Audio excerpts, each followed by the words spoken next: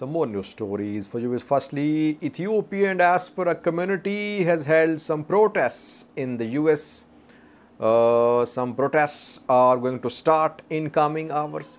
Secondly, an opposition party of Tigray has released a statement. Tigray's Asimba Democratic Party ADP has released a statement. And thirdly, viewers, Oromia regional government seems to be changing its position regarding the ongoing military operation against Oromo Liberation Army. It was being said that the operation would be concluded in 1 month, but now the government is changing its position. Why is that? And lastly, viewers, some Tigray activists are claiming that a death squad has been established to target Oromo and SNNPR military officers who are part of Ethiopian National Defense Force. Very alarming claim. I would say it's a claim by a Tigray activist. Firstly, viewers, let's start with a new story from the US. Ethiopian diaspora community has held some rallies in Washington DC a few hours ago.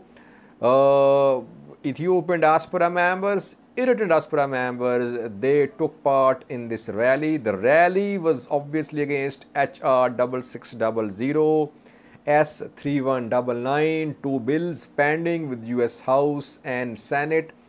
The protesters chanted slogans against HR 6600, S3199 and Brad Sherman, member of US House who played a key role in passing HR 6600 at US House's Foreign Relations Committee. More protests are expected in Los Angeles, California in coming hours. Two bills are pending. Ethiopian government is trying to stop further proceedings on these two bills. Some sources say that the US government has suspended the two bills. Suspended means that US government is waiting to see the outcome of the truce announced by the government, Ethiopian government, more than 2 weeks ago. That is why the bill are pending. They have not been abandoned, they're just pending. But Ethiopian government wants to ensure that these bills are not processed further, that there is no voting held at US House and US Senate. While Tigrayan diaspora members are also continuing their protests, they want the US government to press ahead with these two bills. Watch this clip from Washington DC showing Ethiopian diaspora community protesting against HR 6600, S3199. Mostly Ethiopian flags can be seen, and the flags are without star sign. It means that these are mostly Amhara community members who are participating. They use mostly Ethiopian flag without star sign. Watch this clip of protest of diaspora community in the US from Washington DC.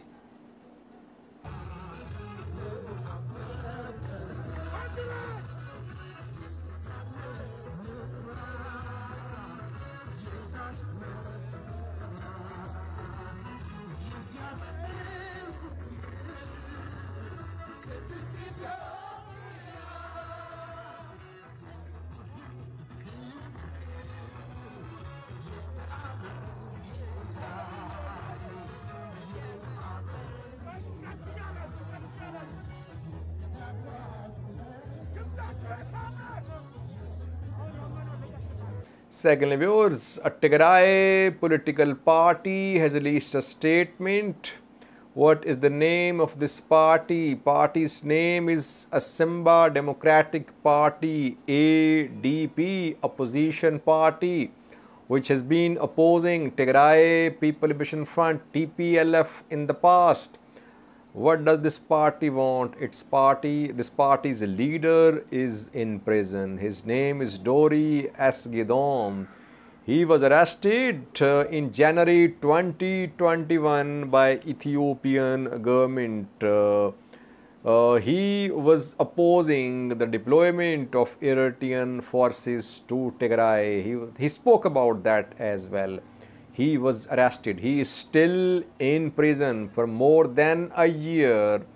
Dori Esgidom of Asimba Democratic Party is in prison. The political party is demanding the release of Dori Esgidam. Interestingly, Sabbat Naga has been released, who is said to be founding member of TPLF, and 5 other main leaders of TPLF released. And Dori Esgidam is still in prison. Why is that?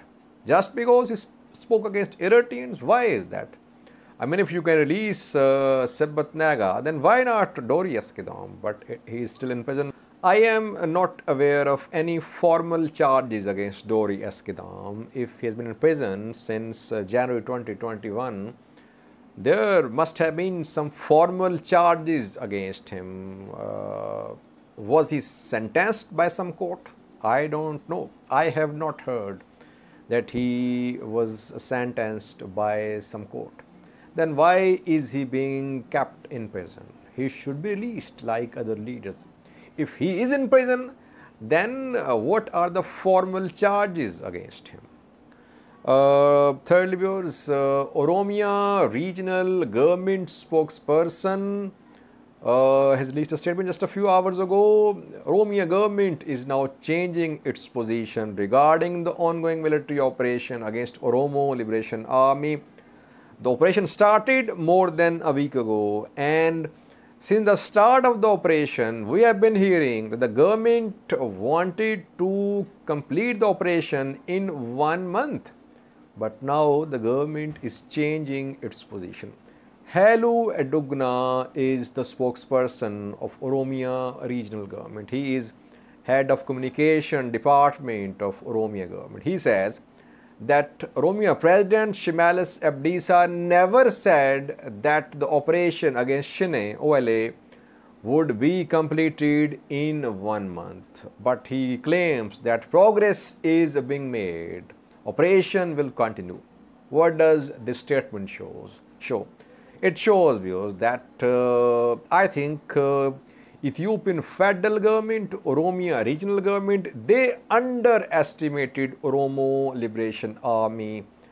They thought that they would wrap up this operation in 1 month, in a few weeks.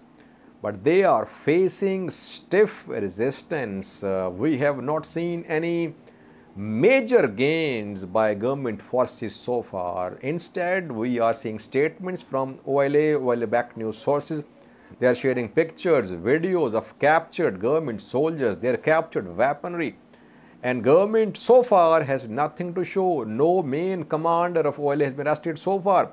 Government is just laying siege to Oromia region, which is almost impossible. It's very difficult to lay siege to entire Oromia region.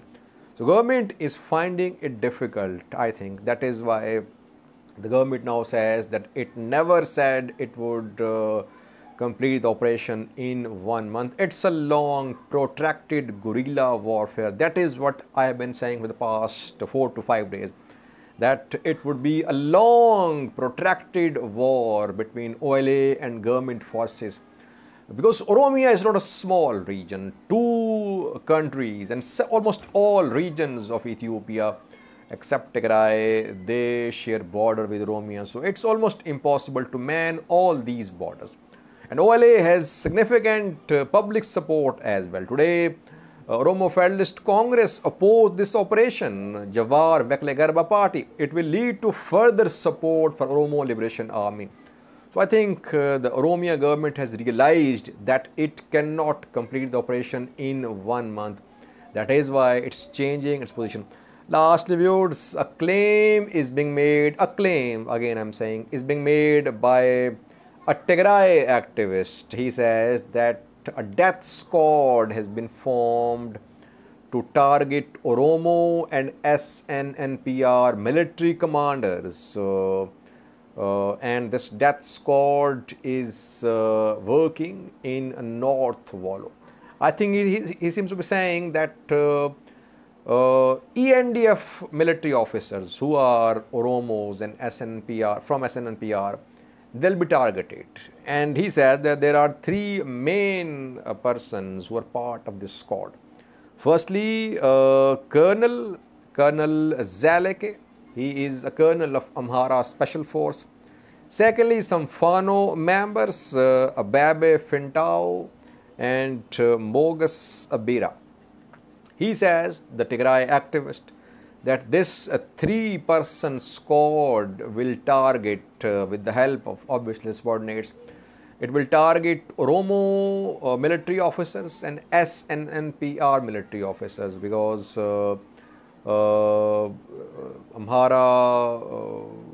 elite, Amhara political elite believes that a project of Oromoma is underway. Greater Oromia is being built. Oromos are being given key positions in government departments, in the ENDF as well. That is why this death squad has been formed. We have no obviously confirmation. We are sharing it just as a claim by a Tigray activist. Thank you for watching.